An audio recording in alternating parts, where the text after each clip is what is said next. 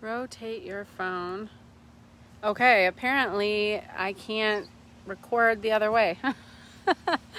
I was trying to hold my phone horizontally, as they tell you to, and the iPhone and all of its wisdom said, turn your phone so you can record. So here I am recording, and live actually, and just talking about the phone.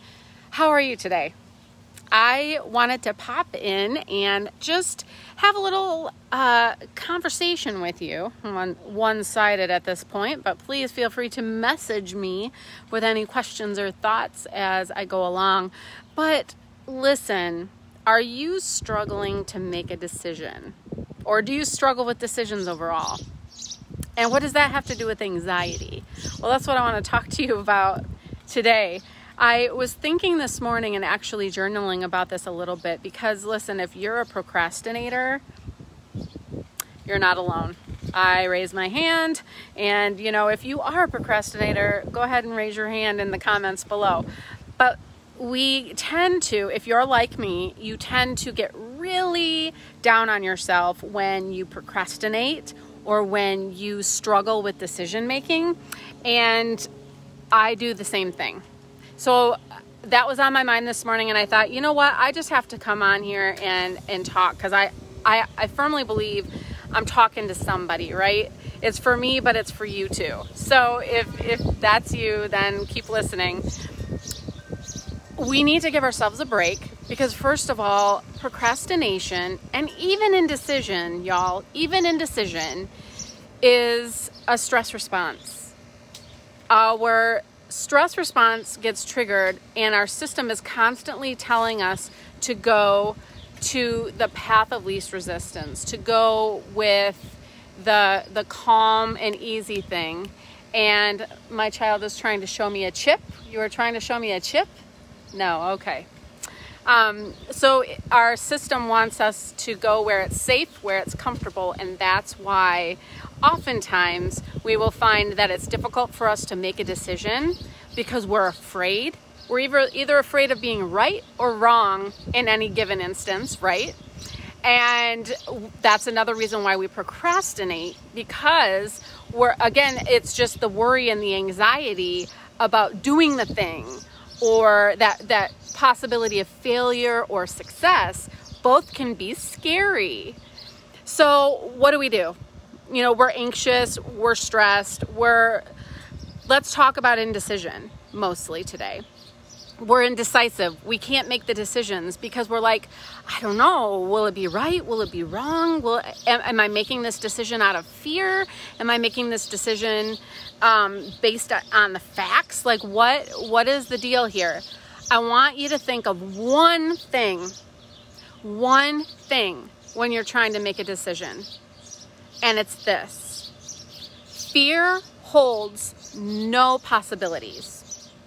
You can pinpoint whether or not you're doing something out of fear or avoiding something out of fear just by looking at it and saying, okay, if I say no to this or if I say yes to this, am I limiting myself? Fear will keep you frozen, will keep you hidden away. You will be limited by fear.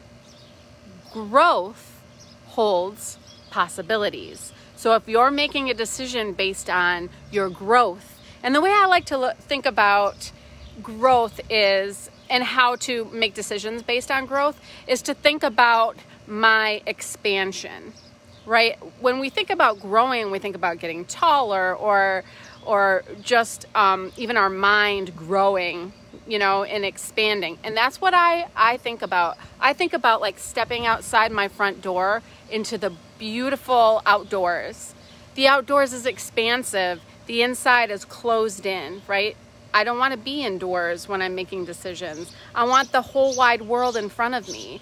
And that is a growth perspective. So when we're making decisions based on growth, it's going to expand, and there are going to be a number of possibilities for you.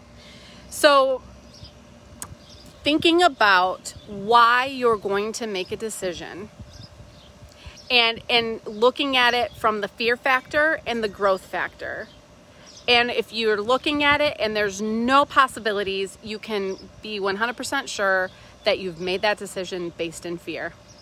And if you look at it in the growth perspective, and there are plenty of possibilities, plenty of ways that this could turn out, that is making your decisions based on a growth perspective. And that is the way to go. Now, we'll talk more about what that feels like, because it doesn't always feel great. Remember, your system is constantly trying, your stress response is trying to keep you safe. So sometimes if you're looking to expand, right, you open the front door and you walk out and there's this beautiful, vast world in front of you, your brain's not used to some of that though. It's like, are you sure you want to go that way? Are you sure? That's risky, that's tricky. So it doesn't always feel easy. And that's resistance, and that's okay. And we'll talk more about resistance, but this growth, there's always resistance with growth. And so you may feel a little uneasy, even making a decision based on the growth perspective, but that's okay. Because think about when you were younger and you had growing pains. You know, my 4 boys, it's any given Sunday and everyone's like, my legs hurt. And I'm thinking, oh man, growth spurt.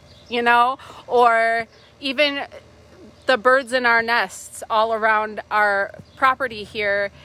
It's like the little chicks coming out of the eggs, they meet with resistance, but once they're through, there's this whole new life. And so consider that when you're making decisions, or when you're avoiding making decisions. You know, take that frame and say, okay, am I frozen in fear? Is that why I'm not making this decision? Or what are the opportunities for growth here? And what are my possibilities? And then you can feel that resistance, but you push forward and the whole world opens up to you. So I hope that helps. And just to provide some new perspective, and maybe you knew about that, but you hadn't thought about it in that way before. And so I hope you find this very empowering, very freeing.